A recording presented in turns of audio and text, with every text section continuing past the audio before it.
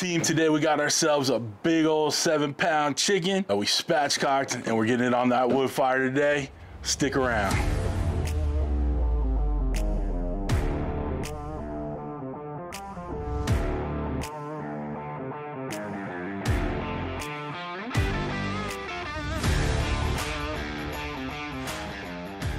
What's up, everybody? Welcome to Cooking with CJ. I'm CJ. Welcome to my backyard. So glad you're here. Guys, we got a good one for you today. We got a full-on big old chicken, and we're gonna go ahead and smoke it on our wood fire right here. We're gonna give it that good wood fire flavor, baby, right? And then we're gonna do something that, you know, my buddies in competition barbecue do. We're gonna go ahead and sear it off and give it those Jailbird marks, okay? So this is spatchcock Jailbird, all right? Stick around, you won't wanna miss this one. Let's go ahead and get into it. What we did already last night is we spatchcocked the bird, meaning we took out the backbone, gave a little slice on that breastbone from the inside, and then we gave it CPR and broke them ribs. All right, so we flattened out the bird. It really doesn't take much to it. You're just getting a good pair of kitchen shears. I use a knife initially to slice through the back, just to give myself some guidelines as I'm slicing up the backbone. And then I take them big old kitchen shears and just have out the backbone. Make sure you take it out, slice up one side and down the other. Keep that for stock if you want, but more often than not, you're probably just gonna toss it. Let's be serious. So then I got it on a wire rack and I did a dry brine. So all we do is take some kosher salt, we season the inside, flip it over, and then we give a liberal coat of salt on the outside. Okay, I use kosher salt. Then we go ahead and throw that into the fridge overnight, uncovered. Now what that does is take out some of that moisture, but draws in that salt flavor, right? And also by doing that, it pulls out some of that moisture under that skin and lets it get a little crispy in there. So, like I said, pretty simple to do. I've already done a whole chicken in this wood fire before, but this is the normal way I smoke my chickens, okay? I spatchcock it. I spatchcock my turkeys too. I think it's just an more even way to cook the bird. After that chicken had plenty of time in that refrigerator overnight, getting nice and dry brine, when I pulled it out, we sprayed it down with some duck fat because we dried out the skin. There's nothing for that barbecue rub to hold on to. So we sprayed down the skin, sprayed down the back, made it nice and tacky. Then we hit it up with my West Coast shake. That's right, guys, that's my own famous, worldwide famous rub, the West Coast shake. Started with the underside, flipped over the bird, and gave her a liberal coat on the outside. Let it sit for a while while we get the grill in order. Now, I've put my temp spike thermometer in there. Get yourself one of these temp spike thermometers. I'll have a link down below. It's a discount code. It's actually my own page on ThermoPro. Guys, I would be lost without my temp spike, without my lightning. All them ThermoPro products, they really help me make sure I get a perfect cooked every time. So make sure you check it out, all right? Enough for the infomercial. First thing we gotta do today is get our pellets in. I have just a regular comp blend right here. We're going a full cups worth in there. Shut that down, and we'll go ahead and turn this thing on, get it through that ignition process, and then we'll get that bird on. All right, guys, I hope you stick around to the end. Making good things here, baby. Hit that like and subscribe while you're at it, will you? All right, come on back. Time to get this bad boy on. We're going to smoker setting. 250 is good. 4 hours is the default. We'll go ahead and leave it there. We're taking it out at about 160 internal. Okay, that's Fahrenheit. I'll put the Celsius right there, okay? And then we're gonna let the carryover heat take it to 165. We have our temp spike in the thickest part of the breast. Don't worry about those default times on there. Just makes it easier just to leave it, okay? The wood fire technology button's gonna already lit up. So let's go ahead and hit start and take it through that ignition process. Then we'll go ahead and get that bird on. All right, team, smoke's rolling. We've gone through the ignition.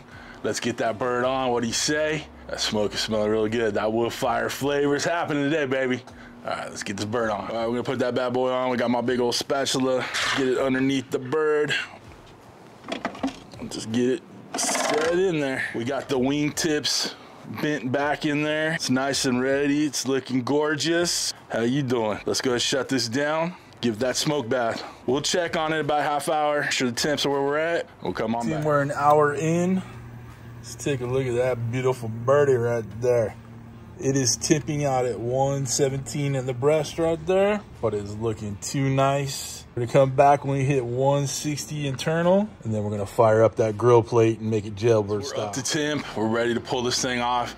We're gonna set it aside. Remember, we're gonna turn that grill on high and turn this bird into a jailbird. All right. So we got the big spatula here. I'm gonna take it off, put it on the tray, fire it up.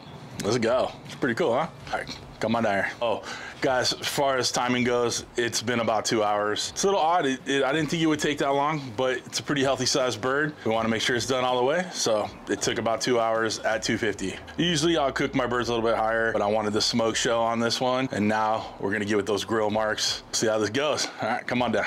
The bird is the word. It is looking too nice. Gorgeous, right? Beautiful color. Let's get those marks on there, huh? In all honesty, I don't know if this is gonna work out or not, but we're gonna see it.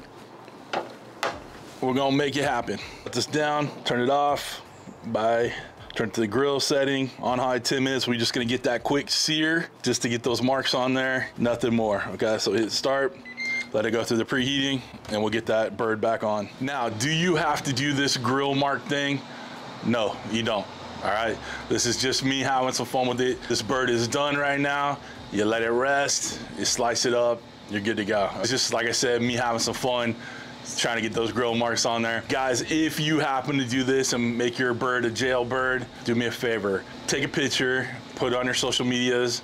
On Facebook, it's at Cooking with CJ, and Instagram, it's @_Cooking with CJ. Tag me in it. I want to see what you guys do. Make your birds jailbirds. I'm going to give credit on this one to Chicken Fried BBQ, and I'll put a link for him down below. Competition barbecue. You've seen him on Food Network. You've seen him all over the place. Just the man when it comes to competition barbecue. Good buddy of mine. All right, I've seen him do this. I want to do it, so we're going to have some fun with it. We're heating up that grill, and we're gonna put this bird on and see what we can do with it. All right, come on back. Okay, while we're waiting for the preheat to get done, I've took out the temp spike. We're done. We obviously know it's done. I'm gonna spray the outside with a little more duck fat so it crisps up a little bit more. So when it hits that grill grate, it'll get a nice little sizzle on there. All right, we're almost ready to get this thing on. It's ready to add the food. So let's add the food. I'm wearing protective gloves, okay?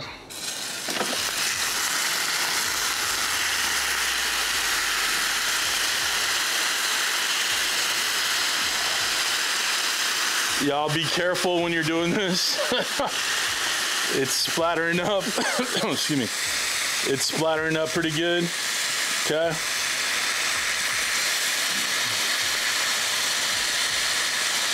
We're just gonna give it about a minute. Just let those sear marks take hold.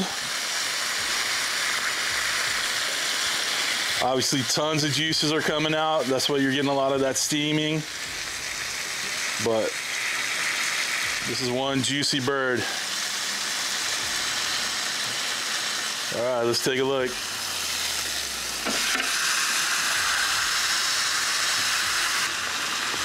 Not entirely sure this is exactly what I had in mind, but it looks good enough to me. Let's get this bad boy off.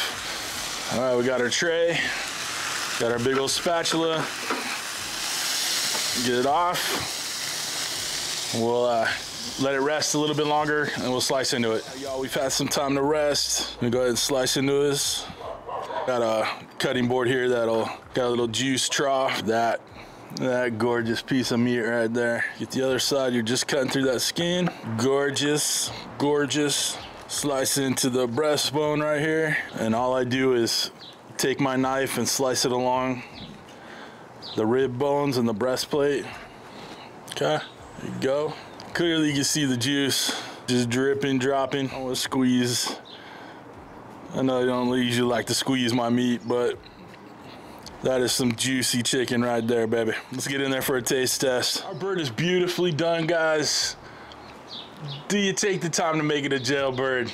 Nah, I don't think it really made a big difference. But it was fun to try it. I got me a leg right here. Let's take a bite. Cheers, y'all. You know you need a rag handy for that one. Too damn good. Got a big old mouthful of it right now.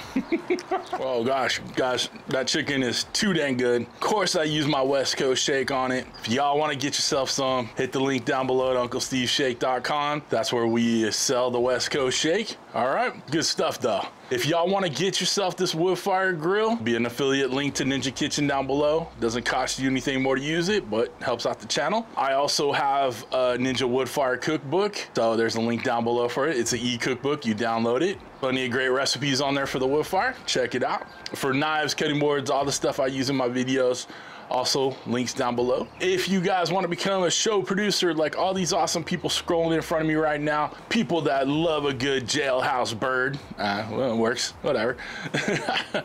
Hit that join button right next to the subscribe button, which you should have already hit by now. But other than that, guys, we're done.